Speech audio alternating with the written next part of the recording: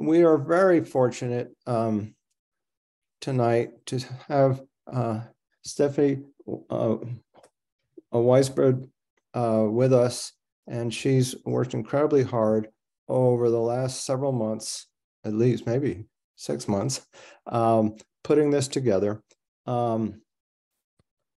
But before I do that, before I introduce Steph, I want to give a little shout out to our next speaker series, which I mentioned already was going to be on September 25th in the fall. And I'm extremely excited about it. And this speaker series is going to be called Atencio versus New Mexico. And this is the lawsuit that was filed a couple of weeks ago by the Center for Biological Diversity, and has gotten a lot of interest from a lot of people, including the government and the oil and gas industry. And the presenter will be the lead attorney in this lawsuit, named Gail Evans, who has worked for the Center of Biological Diversity for some time now. And it should be a different kind of evening than this evening, but riveting, I would think. It's quite a piece Gail's bitten off for herself. And so that will be, again, Monday, September 25th at 6:30 on many of these same stations. So without further ado, let's jump to the task at hand. Electrify New Mexico. Our presenter tonight is Steffi Weisberg, and Steffi is a member of the 350 Steering Committee and on the board of New Mexico Solar Energy Association. And that only gives a hint of what she does. She is one of the hardest working people in the core team in 350 New Mexico, and that's not an easy distinction to come by. So I think you'll get a better sense of that after this evening's presentation. Steffi hails from California, where she earned a master's in applied physics from Stanford University. She was a science journalist at Science News magazine, a congressional analyst, the author of 2 poetry books, and most recently, the K-12 outreach manager for the UNM School of Engineering. She says she started Electrify New Mexico website towards the end of the New Mexico legislative session, this recent one, when she was frustrated by the lack of progress on the climate legislation, but excited by the enormous potential of the Inflation Reduction Act and other incentives to accelerate the transition to a clean energy and mind-blowing electric appliances. So hang on to your seats. Steffi, take it away. Thank you. Thank you, Jim. And I'm going to have a short PowerPoint, and then I will give you a tour of our new website very soon. So I'm going to start with this slide because a lot of people don't really know what the 350 in our name means, and it stands for the concentration of carbon dioxide in the atmosphere in parts per million. 350 is kind of the upper limit of where we would like to be, where it's still safe for the climate. And obviously, as everyone knows, it's unfortunately up in the 420s now. Having concentrations of carbon dioxide up at that level, along with other greenhouse gases, as we all know, traps heat in the atmosphere and warms our planet. And unfortunately, living in New Mexico, we all know the repercussions of that. But we're very lucky in that we know what causes it. Burning fossil fuels for transportation, electric power, and heating our homes and water. And even better news, we have some great proven technologies that we can exchange for our fossil fuel technology. And that's what beneficial electrification is all about. We generate the electricity with renewable clean power, and we use some electric technology to heat our buildings, cool the buildings, and heat our water, cook our food, and to move us around.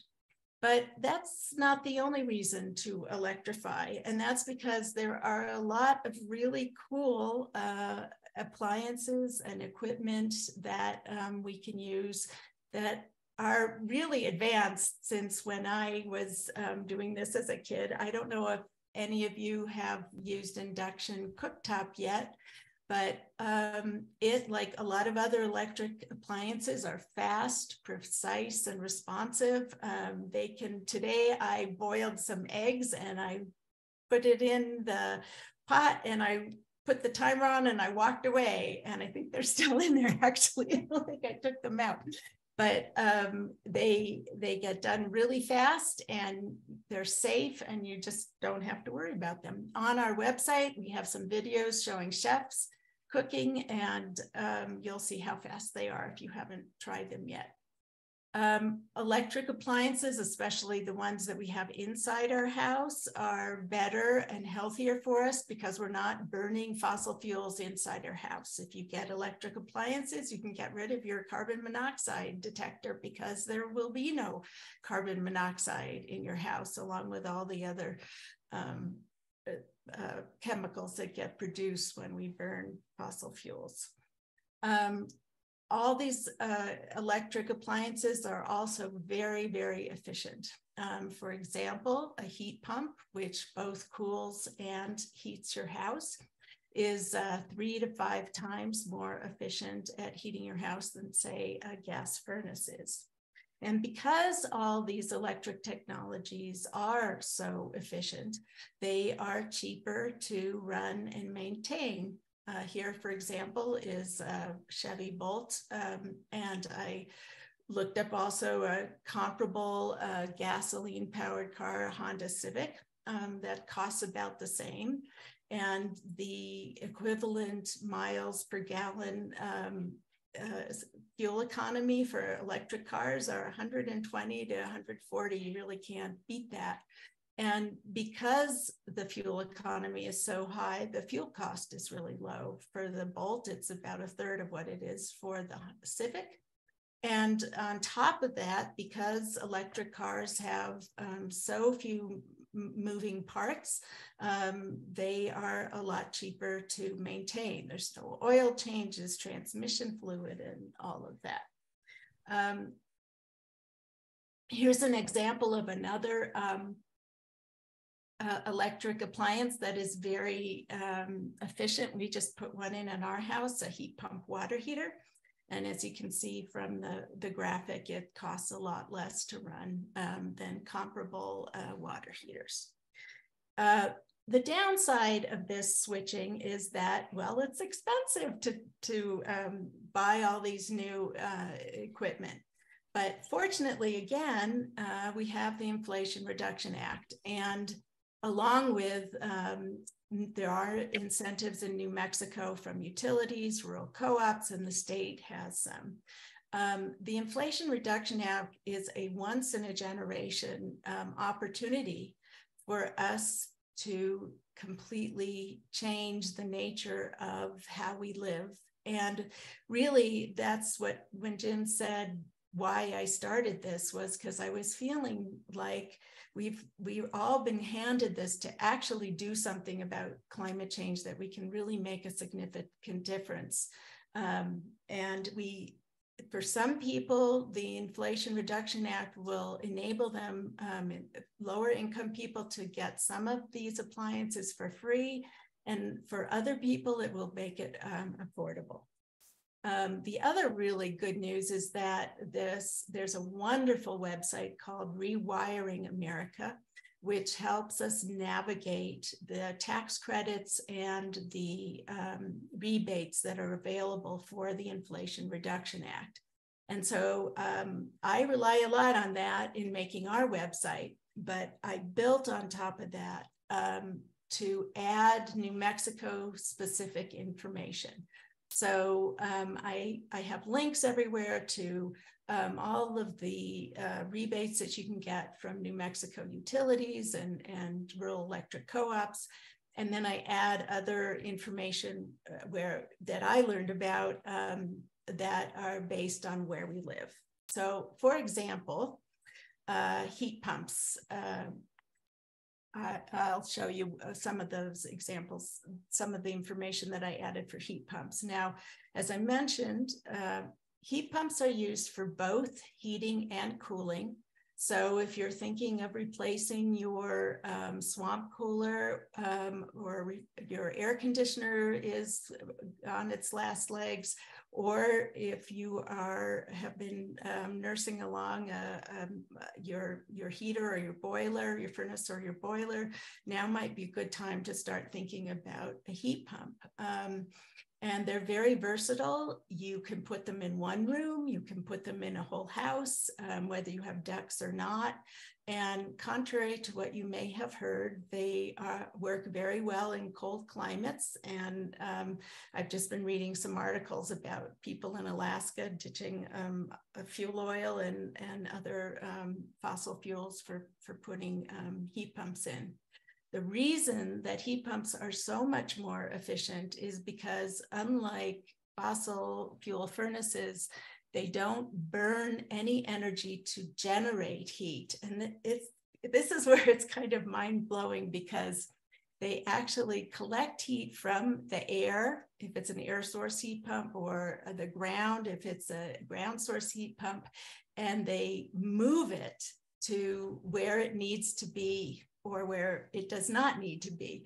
And that's where the energy is put in, is just moving it around. And so that's why it's so much more efficient. So some of the information that I put in our website are things that are specific to New Mexico. So for example, how our altitude affects the sizing of a heat pump. I put links and summarized this study that was done by the Southwest Energy Efficiency Project that talks about what kind of scenarios are probably most economic depending in which climate zone you live in. And you know, if you get a contractor, they should know this, but a lot of this information is kind of new to contractors too. Every contractor I have spoken to had no idea that there's money for them in the Inflation Reduction Act, and they didn't know about the incentives for their customers. And this is one area where we really need to promote some education, because what I think contractors, their first inclination is just to give you a gas appliance. And that's because that has been traditionally the cheapest thing you could put in. And that's what people want right away. So that's what the contractors do. But I think we're in a whole new paradigm now. And we need to think about the long run. And with the incentives, heat pumps can be a lot less expensive. I also put in some examples of how the different incentives are applied. This, for example, was 3 families in Edgewood. This is near where I live, excuse me. This was for a 2,500 foot house in Edgewood. And this was a fairly big heat pump system that would be around $15,000 for a full ducted system. And after applying the IRA rebates and tax credits, and there they have their rural electric co-op has a really good rebate. So for the low income family, they would end up paying for a $15,000 heat pump about $2,500. A middle income family, about $3,000, and a high income family would get about $5,000 off. I should mention, however, that if a low-income family lived in a smaller house, say 1,500, then they could probably would get a heat pump closer. It would cost probably more, around $8,000, and there's a full rebate for that. So that would be a situation where somebody in that income category would probably get a heat pump for free. But the purpose of this was just to show how these rebates and tax credits in New Mexico would be applied. Another thing that when you're making your decision about whether it makes sense to get a heat pump, I thought this was really cool. This was in the Washington Post, showing all the different kinds of fuels that people use in New Mexico. Methane, which is natural gas, propane, wood, electricity. Where I live, a lot of people, including us, are on propane, and it is really expensive. And it turns out that wood and electricity, and by that I mean electrical resistance, like baseboard heating, it's a no-brainer. Switching to a heat pump right away, you'll be saving money. Methane and natural gases, you kind of have to do some calculations yourself. Rewiring America did calculations for New Mexico, and they think on average people will save money switching from natural gas to electric heat pump. But you might want to do a calculation yourself, and on our website we show you how to do it. So I did this for Jim based on his real gas bills, and on our website we tell you how you can do it, where the calculator is, where to get the information, how to download it from your gas company. And in his case, it's kind of a wash, but there's a lot of other reasons why you should get the heat pump, and it's also covering his air conditioning as well. So I'm recommending to Jim that he convert to a heat pump. So that's it for the for my PowerPoint. And now I'm gonna give you a little tour of our website.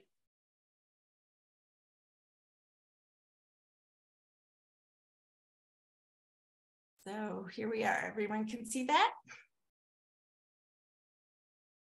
So this is 350's website, our main website, and you can see on top here's Electrify New Mexico.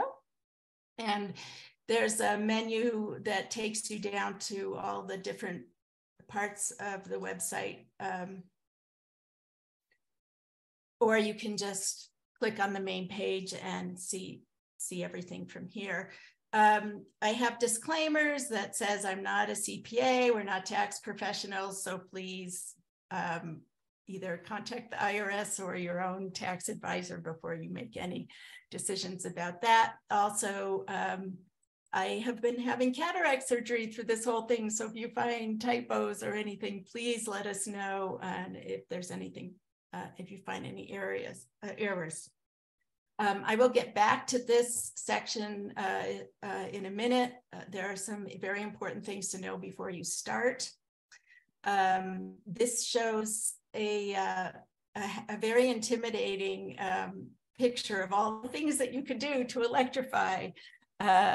But you can start with very simple things. You know, depending on what your priorities are. Below that picture, we have different squares for different subject matters. And if you click on those, you can get to those different areas.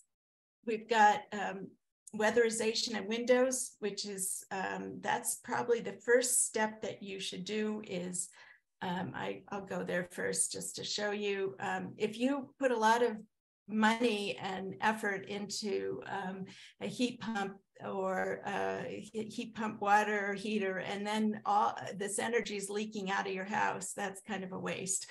So the first thing that you should do is an energy audit. And here we have links to how you can find one in New Mexico. And also that many of the utilities offer free energy audits, so you can definitely take advantage of that, and so do a lot of the rural electric co-ops. Some of these co-ops give really good rebates for all kinds of wonderful things, including audits, heat pumps, chainsaws, all kinds of things. Some more than others. And then the next step after the energy audit is to fix what's called the envelope.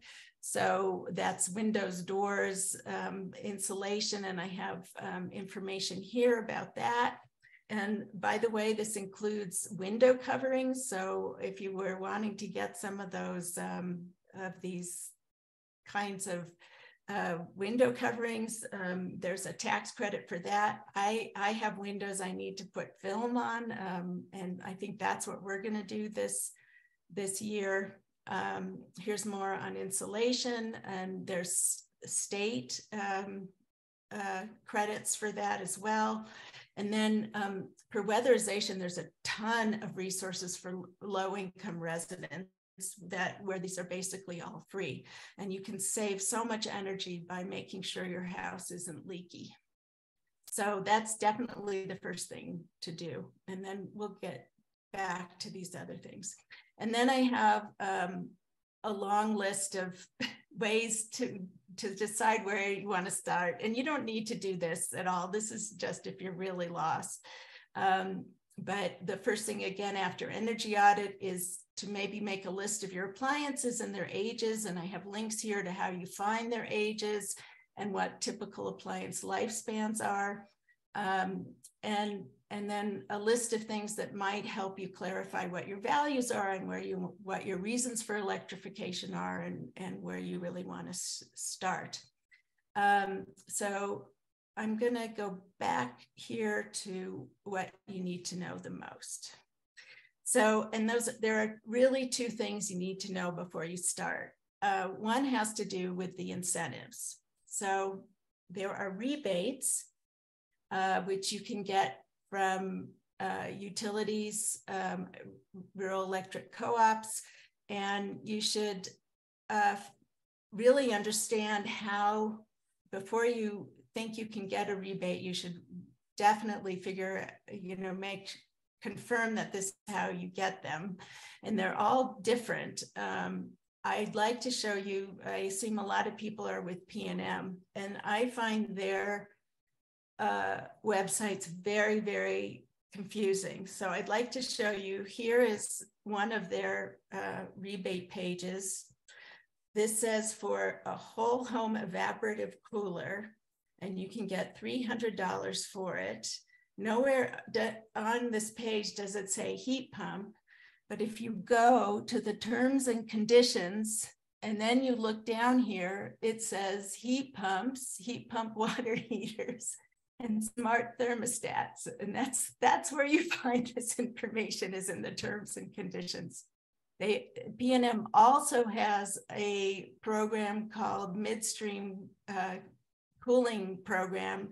And in that program, your contractor works with P&M to get a heat pump at a wholesale price. And that's also listed on their website, but you have to know, and you really have to dig. And I have that listed in the heat pump section. But the biggest rebates are going to come from the Inflation Reduction Program. And I'm going to go back. That tells you about them. And the way you find out about them is from the wonderful Rewiring America catalog. And they have this calculator, and I'll go there in a second.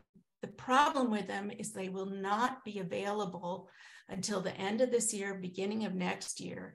And that's because they have to be implemented by the states. And that means we're relying on our agencies to figure out how to put them together.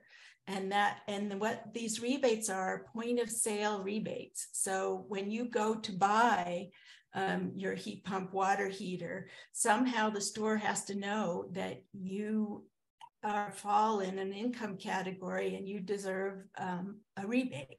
And so that's going to take a lot of work.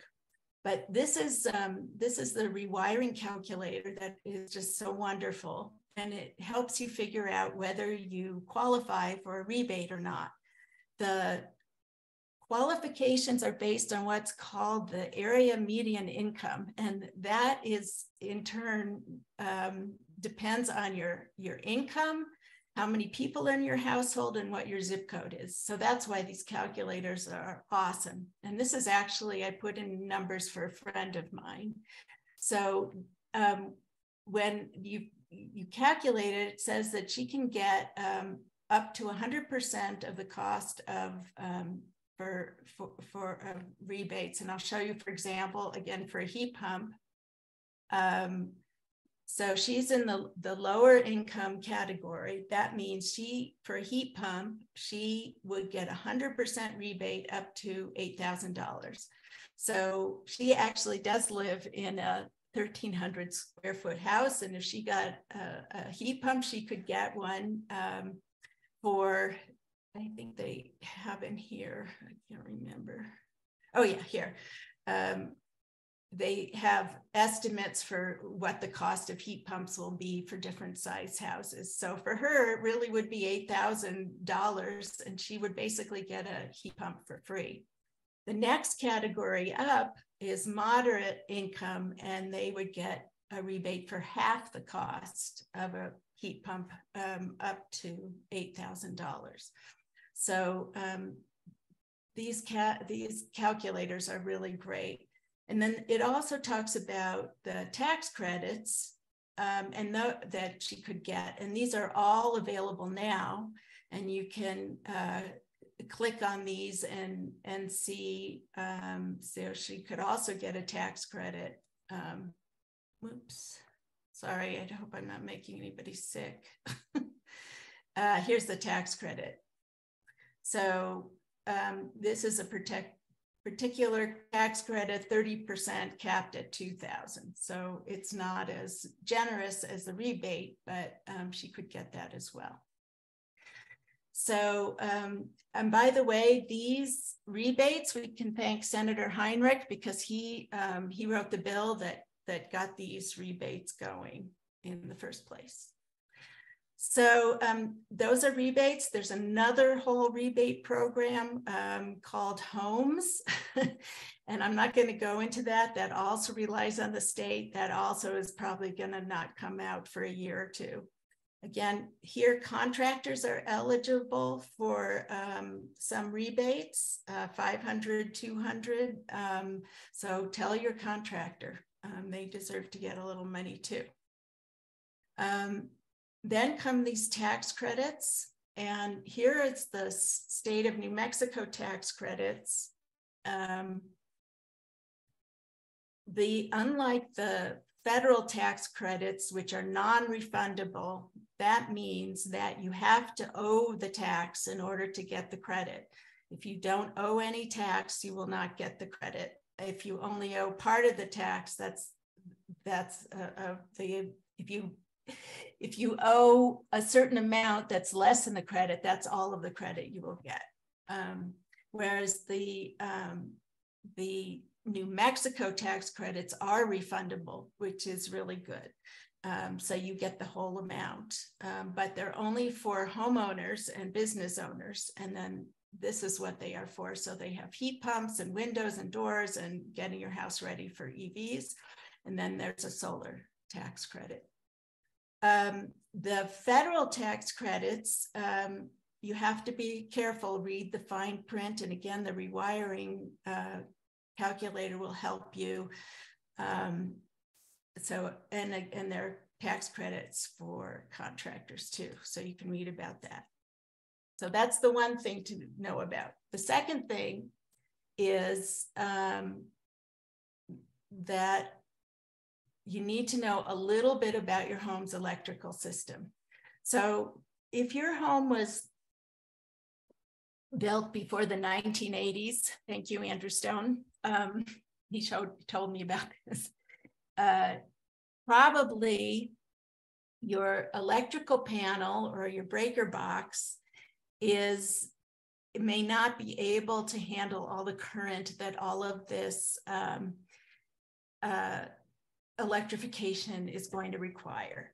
So your breaker box is kind of like the traffic cop. It takes all the electricity that's coming into your house from the grid and directs it to all the different circuits that in your house. And older houses may be able to accommodate 60 amps. You probably need at least 100, maybe 200 amps. Mega mansions that are being, these big houses now are having 400 to 600 amps, but 200 amps is probably a good point to where you want to be.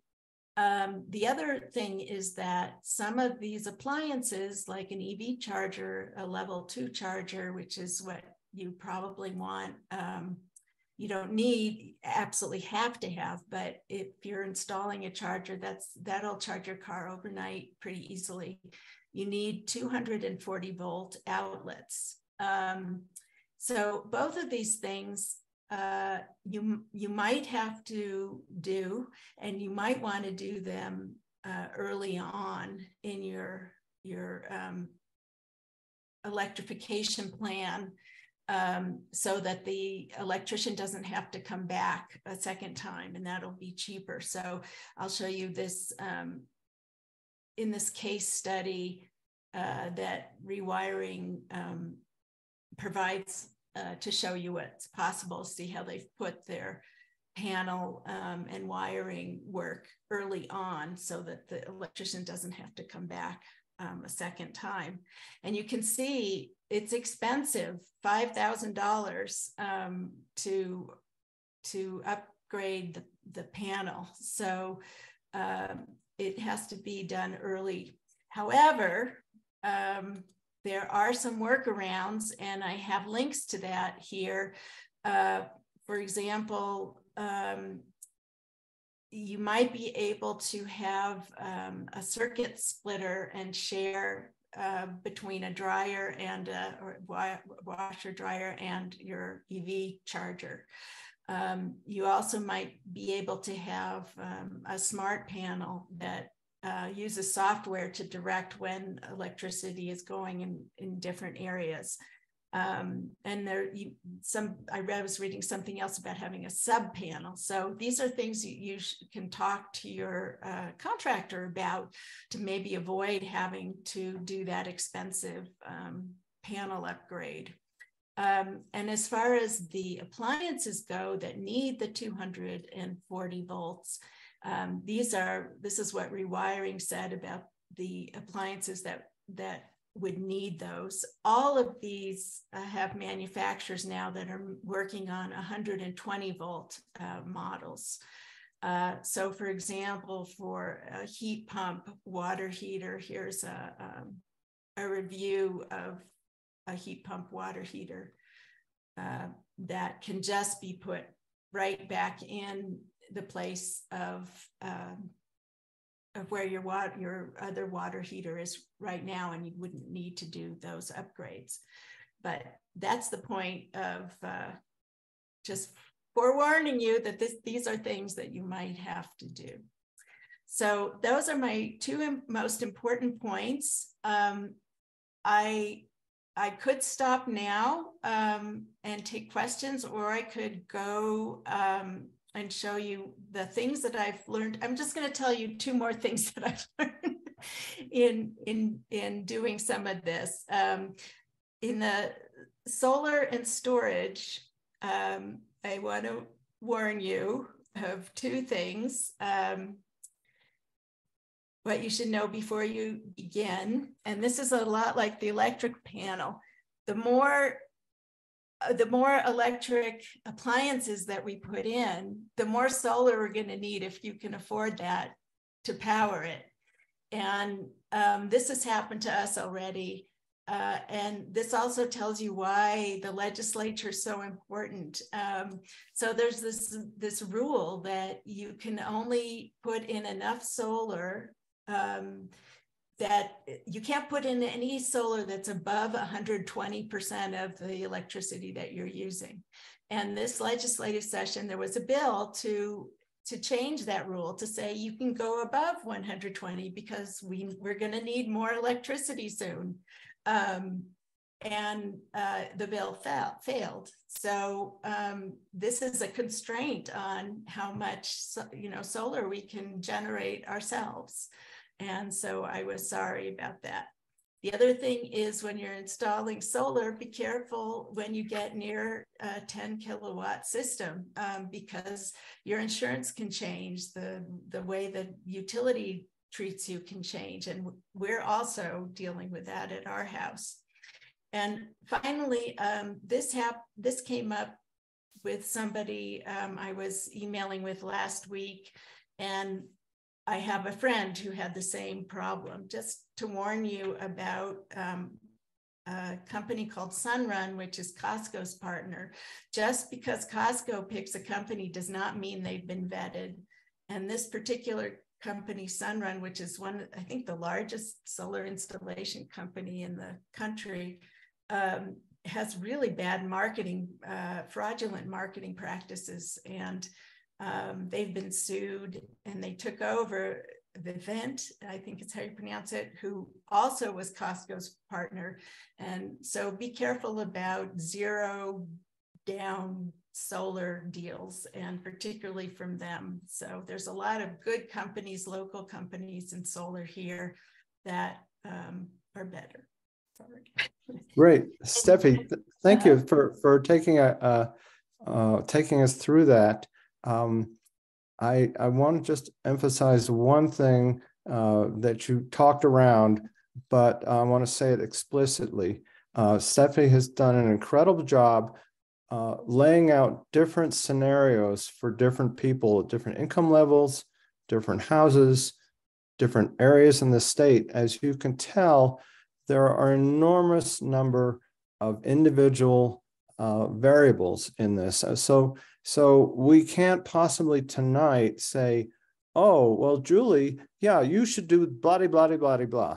It's just, you really need to find someone, a contractor or electrical contractor or heating and air conditioning contractor that comes recommended, hopefully from friends, and get together with them, because there are numerous variables that you'll have to answer in coming to the right plan for you. There's some things that are relatively simple, like putting in an induction stove. Let's say if you already have an if you already have an electric stove, then it's kind of plug and play. But anything more complicated than that, if you're converting from a gas stove to an induction stove, and on and on and on. So I see some questions in the chat about those kind of individual details, and we can try to address them, but there isn't a substitute really for building a relationship with a local contractor. So that's my 2 cents. This is how we cook at our house right now, because we are on propane, and I don't totally understand the reason, but it would be thousands and thousands of dollars. We don't have the wiring to get to our stove to make this. We can't make this whole cooktop all induction. So now our son got us this for Christmas, and we just put it on top of our propane burner, and we have a toaster oven, and that's basically how we cook. So, and I just want to say one other thing that I've learned, and probably a lot of you have, if you're in the market for an EV, and you're frustrated with the lack of cars that you can get the tax credit for to buy, leasing may be the answer. I've never personally leased, but there are a lot less restrictions on that. So that's the other thing I have learned. So with that, I will. Yeah, I got some Q&As queued up Yeah. for you, Stephanie, if you'd like me to read them off. I'll start with a couple of quick, easy ones, I think. So in your slide deck, you showed a slide, I think, during the sweep, a slide with some climatic zones. The question was, are those climatic zones the same ones that are used in the New Mexico Energy Conservation Code? Do you happen to know that? I don't, but I don't. But Okay. I wouldn't be surprised if they were. Yes, I agree. And you use refer to the kind of heater called an electrical resistance heater, a baseboard heater. Can you define a little bit more about what you mean by that? So that the way electric heaters work is that you basically have a wire and electricity goes through it and the electrons hit the wire and there's lots of friction and it gives off heat. And that's you know, you see it, you can see it. Just like your toaster, if you look in your electric toaster, you see the element gets all red. That's electric heating. Or you see, you can buy the little electric fans that turn with, you know, and heat up a room for space heating. That's what they are. Got it. Thanks. Here's one a little more detailed from Lori. She says she has a small house that's broken up by a lot of walls. How can I find out if a heat pump would work in that kind of house? Let me, if you don't mind, I just want to show one picture that might be useful. And maybe somebody with mini splits could also answer this question. But in the heat pump, there's, let's see.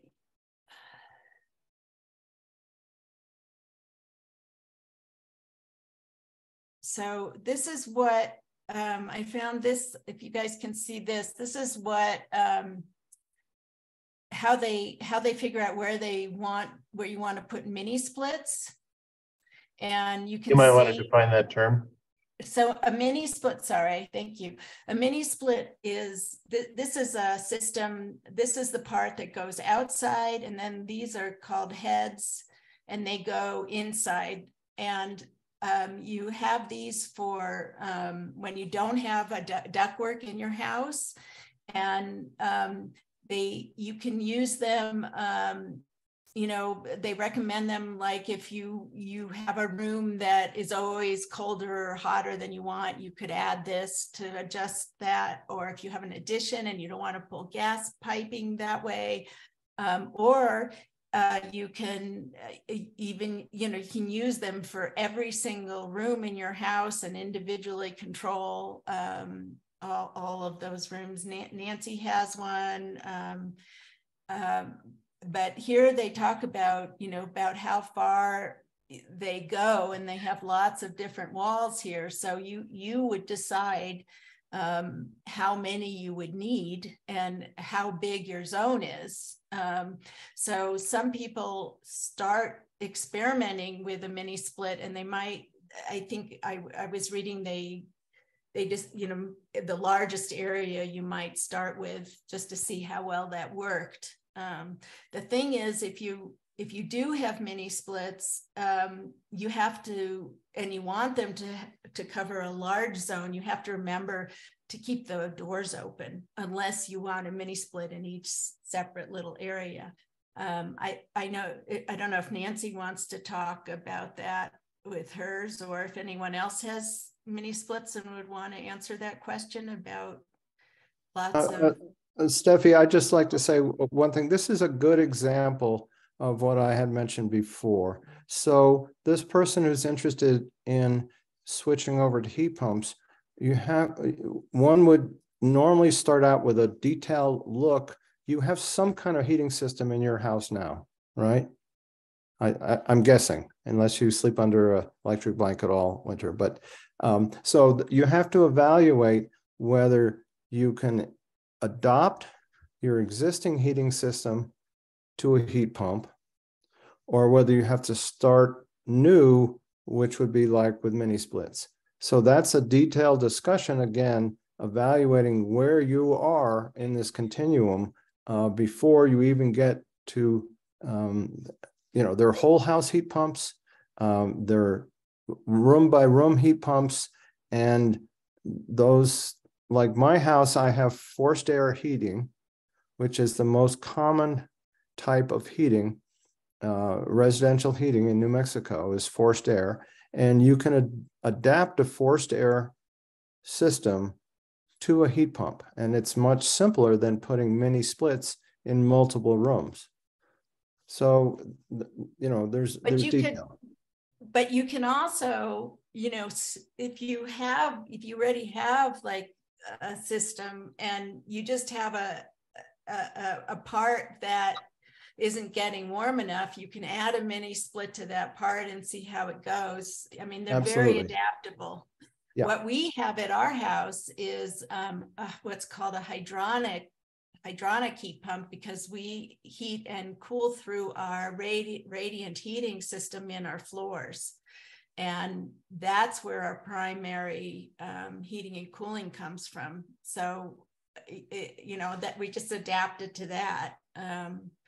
And in some of these areas, I need to say, while Consumer Reports says that a heat pump can cover all your needs, but that in colder areas, what might be more economic is this is what the sweep thing said, the report said, that in some of the colder areas, it might be more economic to get a less expensive heat pump and keep your gas heaters or whatever you have, wood, whatever, as backup just for those very, very cold days.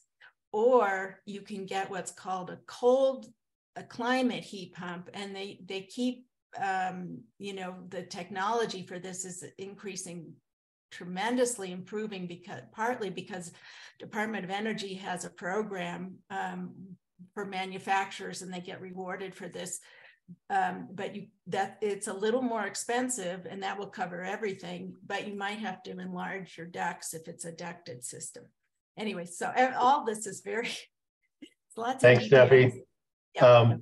To pull up from the weeds a little bit, in your presentation, you spoke about the need for the state to get involved and define some of these credit capabilities, and that those rules and that system need to be set up by MNERD.